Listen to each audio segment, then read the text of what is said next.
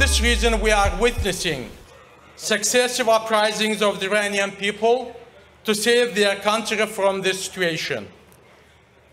The Iranian people want a democratic republic in Iran is in the interest of the Iranian people and all regional countries. Fortunately, the National Resistance Council of Iran and the President-elect Mrs. Maryam Rajavi are heralds of freedom in Iran. Peace and peaceful coexistence with all of Iran's neighbors and regional countries as an alternative to the mullah regime. And we support this alternative. Mrs.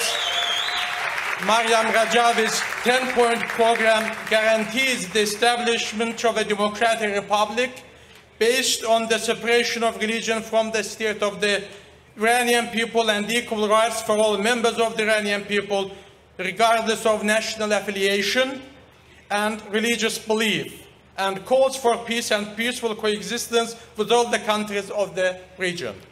It is clear that this very progressive program is currently supported by the majority of the parliament members of many countries of the world, including Azerbaijan.